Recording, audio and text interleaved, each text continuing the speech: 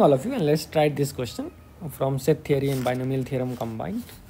So the question goes like this: S is the set of all natural number n such that sigma n a square factorial divided by 1 factorial a square 2 factorial cube till n factorial n plus 1 is also a natural number.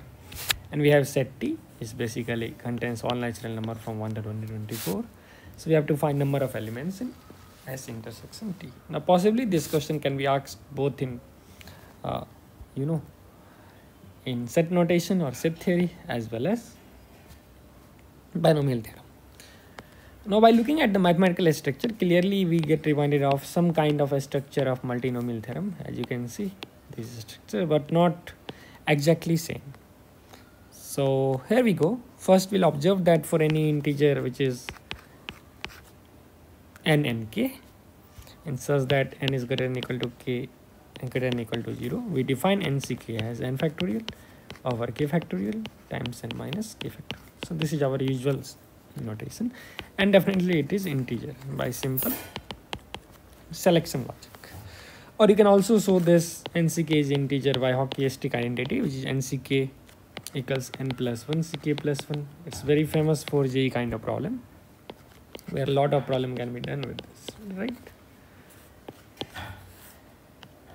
In fact, you can give a combinatorics logic for this. Suppose nck plus 1 equals n plus 1 ck plus 1. The nice combinatorics logic can be this, that suppose we have n plus 1 person. So what I am doing is, first I am making one person aside. So it can be any person among n plus 1. So we have person 1, 2, person 3, person n plus 1. Let's say a random person is kept aside. Okay, some pk. Right? So RHS is clearly out of n plus 1. We are selecting k plus 1 person. So we have to tell n plus 1. You select k plus 1 person. So that will be n plus 1 choose k plus 1. Other way of looking at LHS will be, as I was mentioning, let's make pk aside. So now I am left with how many? Now we are left with exactly k person, because I need to select k plus 1. So one person I have kept aside, and now let's say I have k person. Okay, so in how many ways you can select k person? So it will be nck, because plus 1, this one person which was selected is always pk. So it means in every selection of k person, this pk will be there. In some other selection of nck, again pk will be there, right? Now of course there will be cases when pk is absent. So in how many ways pk will be absent? Let's say pk is not there. In the other number of cases, out of again n, I'll select k plus 1 where pk is absent. So this is number of cases where pk is present, and this is number of cases where pk is absent. And that will happen in any sample space, because in k plus 1% either pk will be present or pk will be absent. Okay, so in that sense you see this equals this directly by combinatorics logic.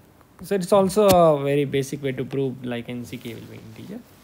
The point was not to prove this, the point was to give you exposure, like okay, you can think from combinatorics logic.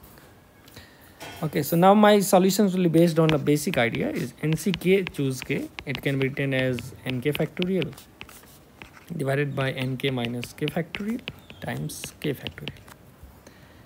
And you can clearly see this can be written as nk minus 1 factorial times nk divided by k factorial times nk minus 1 minus k minus 1. So with little bit of manipulation, I can clearly see it can be written as nk minus 1 factorial divided by k minus 1 factorial times nk minus 1 minus k minus 1 factorial. And that should not be surprising, because it just boils down to n times nk minus 1 k minus 1, right? And that's an interesting result, because we know like now nck will be definitely divisible by an integer or natural number n. So that shows like if I have 2cn, okay, so it will be divisible by 2. If we have 3ncn, it will be divisible by 3. If you have 4ncn, it will be divisible by 4, and so forth, so on. So if you have n into ncn, it will be divisible by n. So their product will be divisible by 2 into 3 into 4 till n, which is n factorial. Now what is fundamentally this product? It's 2n factorial by n factorial into n factorial, and so on. Let's say 3n factorial divided by n factorial into 2n factorial, and so on and so forth. So it boils down to n square factorial, as you can see, because 1 till 2 and again 1 to 3 and so many 2n factorial we get kicked off. So finally we are getting n square factorial and minus 1 times n factorial times n factorial, which amounts to n square factorial over n factorial to the power n. And that's a good news, because from here I can see that this is divisible by n factorial. It means this entire quantity is divisible by n factorial. Hence n square divided by n factorial to the power n will be divisible by n factorial. So this must be some natural number which forces n square factorial over n factorial to the power n plus 1 to be natural. It means this quantity also divides n square factorial. Now armed with this result, now it is sufficient to show that 1 square plus 2 square till n square factorial divided by 1 square factorial, 2 square factorial, and n square factorial will be an integer, right? Because if this we can see, if I can show this result clearly from the above result, we are done with this result, right? Now this is not very difficult, because you can see, suppose if I have this is, let's say we have k balls. It's basically consequence of multinomial theorem, or I can tell we have one red color and then 4 2a square which is blue color, blue blue blue blue. We have again 3a square maybe white color, 1 2 3 nice 9. So it's number of objects which are alike of some kind. So total number of objects will be what? Is just sigma n square factorial, right, divided by in how many ways they can be arranged. Since one of them is alike, so 1 factorial. This blue can arrange in themselves, 2 factorial, and similarly white is 3 square factorial, and so on and so forth. So this is clearly an integer, right? So since this quantity is integer, just by simple combinatorics logic, which is also done otherwise. Let's say we have k1 till ks. So for any positive integers k1 to ks, this quantity will always be integer, right? Ks factorial will always be integer, positive int.